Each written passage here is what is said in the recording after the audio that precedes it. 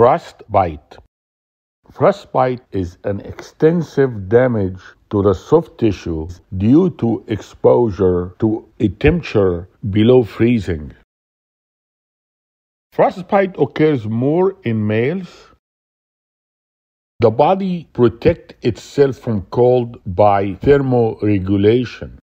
The body tries to maintain a core body temperature. So during extreme cold, the body receives a signal from the sensory receptors.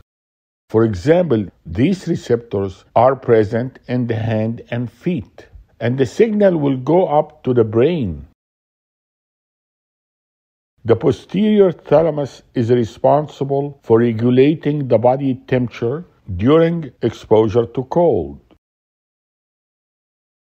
Once the signal reaches the brain sends a signal to the body in order to respond to cold temperatures and to maintain a core body temperature.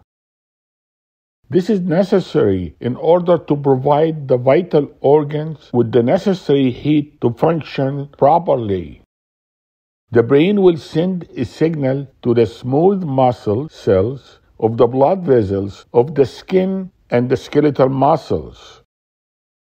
The smooth muscle cells which line the arteries and the arterioles will contract or vasoconstrict. So during cold, this signal from the brain causes vasoconstriction or contraction of the smooth muscle cells, which allow the body to shift the blood to more vital areas of the body. At or below 0 degrees Celsius, which is about 32 Fahrenheit, the blood vessels close to the skin start to constrict, which helps to preserve the core body temperature. Another signal from the brain goes to the skeletal muscles, which quickly contracts them, causing shivering and helps to keep the body warm. As the body forces the muscles to work, shivering, it breaks down the ATP that will also release energy. The ATP is converted into ADP and releases free phosphate and the energy to warm up the body. The condition of frostbite usually affects the hands and the feet. The toes have very little local metabolic heat production because of their small muscle mass, and the capacity to generate heat decreases with tissue temperature. When the temperature drops below -2 degrees Celsius, ice crystals are formed in the extracellular fluid. The water moves from the intracellular compartment to the extracellular compartment, causing cell dehydration and death.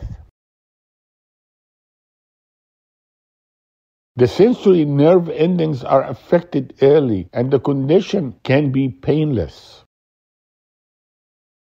Causes of frostbite include inadequate circulation in below freezing weather, inadequate clothing, wind chills, wet clothes, poor circulation, tight boots, and cramped position.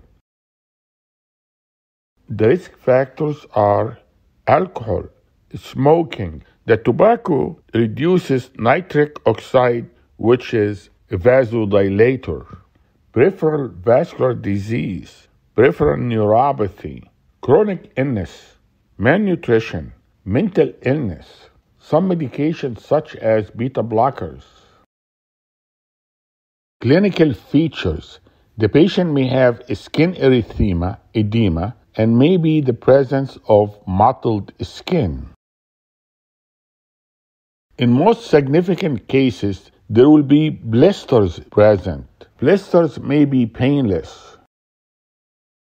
There are usually two kinds of blisters present: superficial lesions due to partial thickness injury. These are white, clear blisters, and hemorrhagic blisters from deeper lesions, which indicate a full thickness injury. Treatment. Splint or wrap the involved extremity, warm the person and wrap a blanket around them. Don't rub or massage the involved extremity. Rapid warming at a temperature of 40 to 42 degrees Celsius for about 15 to 30 minutes. If blisters are present and if they are clear and white, these are superficial blisters, then debride them. If the blisters are hemorrhagic, drain the blisters but leave the overlying skin intact. Hemorrhagic blisters are a sign of deeper lesions and are usually covering a deep, significant injury. Amputation for necrotic tissue is always delayed. Need to wait for demarcation of the zone of injury. They used to say, if frozen in January, amputate in July, except in severe infection or gas gangrene. If the condition of frostbite occurs in children, it may lead to cartilage or growth plate injury, and the child may later develop short digits.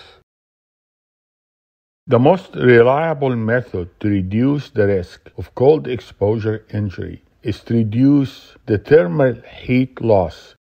That can be done through the use of protective gloves, socks, and shoes. Footwear thermal insulation is the most important factor for protecting against cold-induced injury of the feet. Thank you very much. I hope that was helpful.